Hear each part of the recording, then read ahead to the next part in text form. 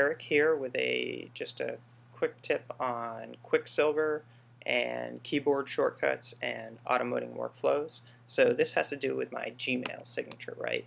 Which Gmail doesn't allow you to have multiple signatures for one email address, but sometimes you want to have a formal signature and an informal signature, maybe even more than that. Maybe you have lots of signatures you want to use.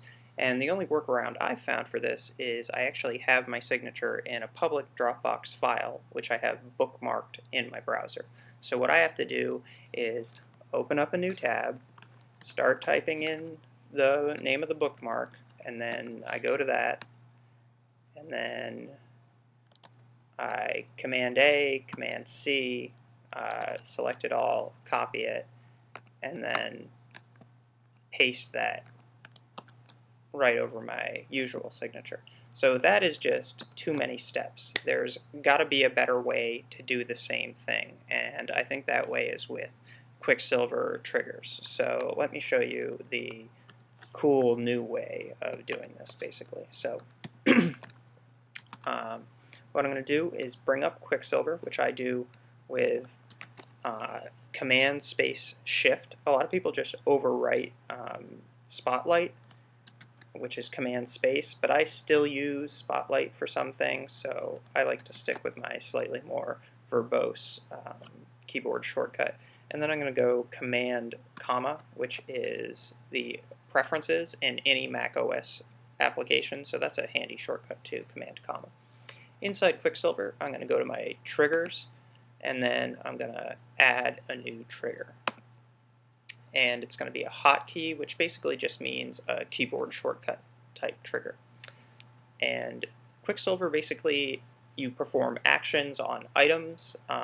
The item in this case is going to be my signature, that HTML data.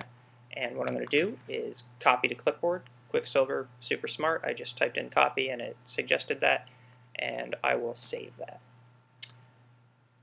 But there's no trigger for it right now, so over in this right-hand column, double-click on that, and let's set some hotkeys. So I usually, in Mac OS, I'm using stuff like Option, Shift, and then a letter, because that doesn't tend to overwrite keyboard shortcuts. You can also scope things. You can say just enable it in a few selected applications, so that can be very handy. I could just enable this in my internet browser, since that's where I use it, for instance.